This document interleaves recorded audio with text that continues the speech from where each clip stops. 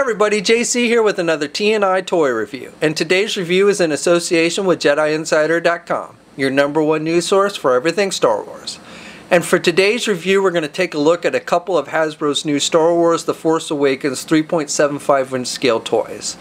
Now, first of all, a big thanks to Hasbro for sending these out to us to review. We're going to take a look at their new First Order Snowspeeder vehicle that comes with the Snowtrooper officer figure, and then we're going to look at a couple of their basic Build-A-Weapon figures with the First Order General Hux and the First Order Snowtrooper. So real quick, with the packaging, with the vehicle, well, with all three, you've got up at the corner, you've got the Star Wars Force Awakens logo, and then that close-up look at Kylo Ren with his ignited lightsaber like we see on all the Force Awakens packaging. And then for the vehicle, we've got an image, some pretty cool artwork featuring the Snowspeeder in some kind of Arctic battle with two snowtroopers. One is the officer and one's a regular snowtrooper.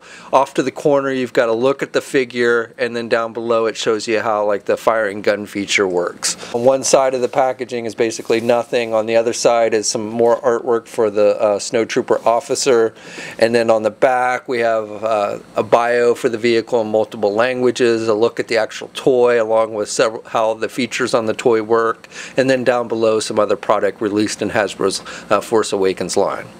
On the figures, we have artwork for the characters, and the figures are clearly displayed on the card, on the card back, and then you've got a little diagram showing the Build-A-Weapon, the piece, how the Build-A-Weapon thing works. Now with these, you have to get basically two other figures in the wave in order to complete the Build-A-Weapon. So on the back, we've got a brief bio for the characters, again in multiple languages, and then it shows you how to assemble, once you have all three pieces for the Build-A-Weapon, it shows you how to assemble it, and it shows you what other figures you need to get. So with General Hux, you need the Inquisitor and that Gwyvian Enforcer guy, that the Deadpool look-alike. And then with the Snowtrooper, you've got to get a First Order Stormtrooper and X-Wing pilot Asti, I think is how it's pronounced. Okay, so let's get these open and take a look at what's inside. Okay, so here's a look at the vehicle and its contents outside of the packaging. Now, we'll look at the figure more closely in just a moment, so I'm going to set that aside. Now with the vehicle itself, you can see there is some assembly required. It's nothing too major, and they do provide you with a little instruction sheet to show you how to put everything together, but again, it's pretty basic. So basically you've got this seat piece that you attach to the back here. You can see there's these little holes at the top, and you just clip it in. Now be sure you put it in like this so that the blue pieces are facing towards the back. Looking at it, it almost looks like you should make it so like the blue pieces are facing forward, but that in fact is not how it goes. You want to have the blue pieces, or the blue side of the plastic facing towards the back, so that these seat pieces are kind of at an angle. So then after you do that, you want to attach these rail pieces, and these are just kind of a flexible plastic, and there's little pegs and there's little holes on the top. So you just match it up and plug it in, and that creates this railing, and again another railing piece towards the front of the vehicle, so you just plug that in. And then all that's left is the cannon, which basically, first of all, you've got a missile, and you just plug it in, and the missile does fire. There's a little button at the top here, a little white button that you push, and it will fire. And it fires pretty good. And then you take the arm of the gun, and you take the side that has the hole, and you plug it into the peg at the bottom of the gun.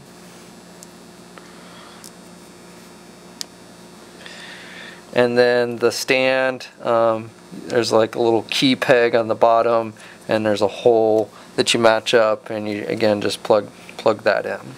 Now the cannon is made so that you can either set it next to the vehicle or use it on its own. You don't have to necessarily put it in the vehicle, and it does rotate. It does not elevate, but it does have the rotation, and the figure, it's got the handles for the figures to hold, and it holds, the figures hold it pretty good, at least like the Snowtroopers do. And when the figure is holding, you know, the cannon, it basically keeps the figure standing. You can get it in some pretty good poses with the figure, even though there's no elbow joints or anything on the figure. So if you want to put the cannon inside or attach it to the vehicle, there is a hole on the down here, and then there's this little piece that kind of sticks up. And so what you want to do is you want to take the figure stand itself and take the narrow end and slide it in that hole, and then kind of put it around, push it down a little bit over that piece of plastic that kind of sticks up. And once you do that, then it stays in there pretty tight. And then you just plug the gun in, and then the cannon is now attached to the vehicle. And again, you just got the rotation there, no elevation. Now, the only other working piece that this vehicle really has is it does have a working landing gear piece, and you can pop it down. You can see, you know, push it up, and when you set the vehicle down, it's kind of leaning forward. You can pop it up so that the vehicle is basically level, and you know, I think this is supposed to be kind of like a land speeder type deal, so it's probably supposed to kind of look like it's floating in the air. And then you can also push it back one more level so that the vehicle is kind of pointing upward. So you've got multiple positions you can put that landing gear piece in. The two back pieces of the landing gear are not, you know, they're just sculpted on there. There's some detailing on the bottom of this, but not a whole lot. You've got a little cannon on the front here, which is basically just a little piece of plastic, doesn't really do anything. You've got the engine sculpted on the front, and then the exhaust parts sculpted on the back. And then you've also got some, you know, additional sculpting here. Overall, the detail on this I think is pretty nice. I like how you've got these storage containers and stuff, and some looks like some kind of gas canisters or something, and those are all sculpted on. They're not removable or anything. You've got not a whole lot of paint detail on this. It's basically a basic gray. You've got some panels on the front end. They're a little bit different color. They're more of a bronze gray, and then like the railing is a little bit lighter gray than the rest of the vehicle. Same with this little cannon on the front, and then the seats themselves are a bluish type color. And same with the back there, but otherwise it's just all basic color. The engines themselves, I guess, are a little bit darker gray as well than the rest of the vehicle. But again, not a whole lot in the way of paint applications. No controls painted on or anything like that, and there's no decals or anything with this. So the vehicle itself is about 9.5 inches in length, and it basically holds two figures. So you can put a figure in the driver's seat, and the Snowtrooper officer is able to sit in here pretty good. We'll look at this in a little more detail when we look at the articulation of the figure, but they've basically cut the skirt piece so, you know, it doesn't limit him from sitting down. So you can basically, you got to kind of stick his feet there in the little hole area that they created. And so you have to kind of squeeze the feet a little bit together. But, you know, once you do that, he fits nice and you know, fits well in the seat, even with the backpack on, which is removable, but he can sit in the seat even with the backpack, and he reaches the steering wheel, and you know, you can put his hands around the steering wheel nicely. The other seat, you just kind of sit the figure in there, you know, nothing, you don't do anything really special, but again, it fits in there pretty good. So, you know, you can definitely seat two figures in this vehicle nicely. Now, they've also included a little peg so that you can stand a figure. That's probably for manning the cannon. Now, honestly, as I pointed out before, when you have the figure, you know, hold on to the cannon, you don't really need to attach, you know, the figure to a peg to keep it standing. You know, the gun itself will basically, you know, allow the figure to stay standing pretty well. So, but they have included one little peg for your figure if you want. So now we'll look at the figure that comes with the vehicle along with the two other figures, the General Hux and the regular Snowtrooper. So with the Snowtrooper officer that comes with the vehicle, this is, I like the sculpting detail on this figure. Now the differences between the regular Snowtrooper and the Snowtrooper officer are basically the Snowtrooper officer has the shoulder pad, and if you want to pop the head off, you can't actually remove that. So you can kind of create just a regular Snowtrooper from that if you want to. There are some other minor differences with the paint applications. I don't know if these are differences that are part of the actual uniforms that they wear in the movies, or if these are just paint variants, but the writing on their chest, that strange writing that these guys have, is a bit bigger on the Snowtrooper officer than it is on the regular Snowtrooper figure. And then the little black on the, I guess the controls or whatever these little things are on their chest is a little bit different. They're completely painted, colored in on the regular Snowtrooper, whereas they're just outlined on the Snowtrooper officer. And then they both have some markings on the sides and back of their helmets, and on the sides of on their shoulders, and down here on the boots they got some black. Skirt pieces are the same backpacks, same blasters. They both come with the same blasters, these white and black blasters. Articulation, you know, again, is exactly the same, and unfortunately it is just the basic 5 points of articulation on both of these figures. So you can, you know, turn the head, and you can rotate the arm, though with the officer with the shoulder pad you can't rotate that arm, but again, if you want, you could always remove that, and the other arm rotates fine. No elbow articulation, no wrist articulation. Legs are just done with the T-crotch type design, so you can get the leg forward. Again, they've cut the skirt piece so it doesn't limit the movement there. You can't do the legs back, no knee articulation, and no ankle articulation. And then both figures have 2 peg holes on the bottom of their feet. Now with the regular Snowtrooper that comes on just the regular card back, now, and I don't know if I mentioned it before, but the backpack on these are removable. They just plug into a little hole on their backs, and they both have the same kind of backpack, and as I mentioned, same kind of blaster. Now with the regular Snowtrooper, he comes with this build-a-weapon piece, which I actually kind of like these because they actually work pretty well with just the figure without having the other 2 parts of this. I don't actually have the other figures in the wave, so I can't show you how this puts together with the other 2 pieces. It's kind of a strange looking weapon. They do provide you with a little instruction sheet that shows you how to put everything together. So once you have all 3 figures, if you want, you can build this weird contraption. Looks like some kind of cannon on some skis or something.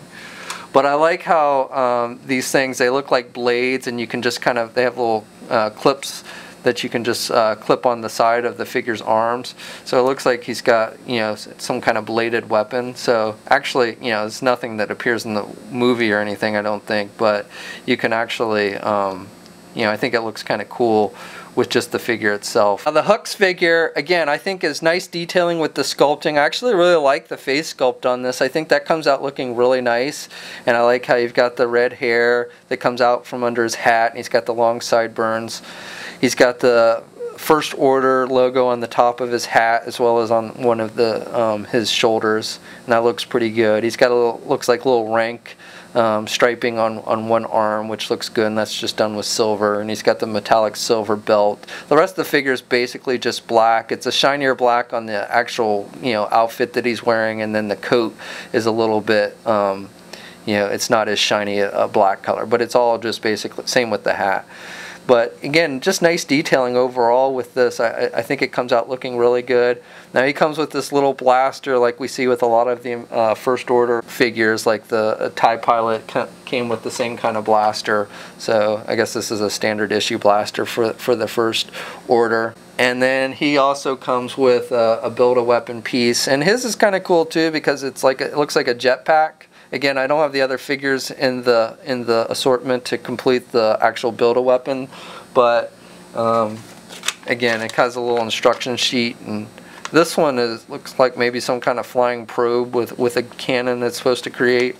But again, I don't have the other pieces, but I like how it's like a jetpack, so you can put it on the figure. So if you want to give your figure a flying jetpack, you know, that's what it basically is. So I do like these actual, you know, build-a-weapon accessories with these 2 particular figures because I think they work well even if you don't have the other pieces. Now these guys, you know, the coat, I should mention the coat, like with the skirts on the First Order Snowtroopers, is cut down the middle, so it limits somewhat because how it's cut. It meets, so he can't He doesn't get in quite a full seated position, so you can still kind of fit him in the Snowspeeder if you want to, but he doesn't fit quite as well because his legs don't come up quite as much with the way the top part of the coat is cut, and the bottom part of the coat is just that kind of hard vinyl material like we've seen used with figures, these Star Wars figures in the past. And then again, articulation, same basic 5 points: turn the head, rotate the arms, move the leg forward, no knee articulation, no ankle articulation, no elbow or wrist articulation. So Hux here is actually a bit taller than like the regular Stormtroopers, or at least the Snowtroopers. He actually stands about 4 inches in height. And so obviously I haven't seen the movie, so I don't know if this is a particularly tall character or not, but he's actually, like I said, he's taller than the regular Snowtroopers, and I assume probably, same with the TIE fighter pilot, so I assume he's taller than all the Stormtroopers and stuff. He's not, however, quite as tall as Kylo Ren, so, these figures actually look like they might be an actual scale, which is pretty nice. I also like the coat. I think these guys, that's obviously is what you see him wearing in the movie, but I like the added of the coat over like the traditional Imperial officers like we saw from the original movies, and they look very similar. Here's a figure of one of the Imperial officers from one of the original movies, and you can see the outfits look very similar, but I think the coat kind of gives it that almost added Nazi Germany type look, which is how these guys kind of remind me of. Okay, so that's my review. Overall, I like the look of these figures. I think they come off looking really good. Paint applications are solid. It is disappointing, of course, that they only have 5 points of articulation from an adult collector standpoint. You can't get these guys in a lot of good poses. But from a kid's standpoint, I think these are really nice figures. And for the vehicle, again, I think it's a fun little vehicle for kids. It may be a couple, extra features. A gun that maybe elevates would have been nice, or maybe some compartments to store some weapons, or even if you made these little, cargo containers removable or something, that would have been little added nice features. And of course, maybe some extra paint details. But still, overall, I think this is a pretty nice and fun little vehicle that Hasbro's made. And I do like seeing new vehicles made, especially if it's going to appear in the movie, as I do believe this vehicle does appear in the movie. So I do like that, and think overall this is a pretty nice vehicle and should be pretty fun for kids, which is what this is primarily made for. So we'll have a full gallery of images of the vehicle and figures up at JediInsider.com. There's a link in the description below. I should say that the vehicle as well as the 2 figures are out on shelves. The vehicle I don't think you'll have any problem finding. I've seen it pretty much everywhere that sells Star Wars The Force Awakens stuff. The figures are more newly released, so you may have a little bit harder time finding them right now, but they are out there. And as I said, we'll have full image gallery up at Jedi Insider for all of these. So leave a comment. Let us know what you think. Please follow me on Facebook and Twitter. There's links in the description below for that. And until next time, I'll catch you later.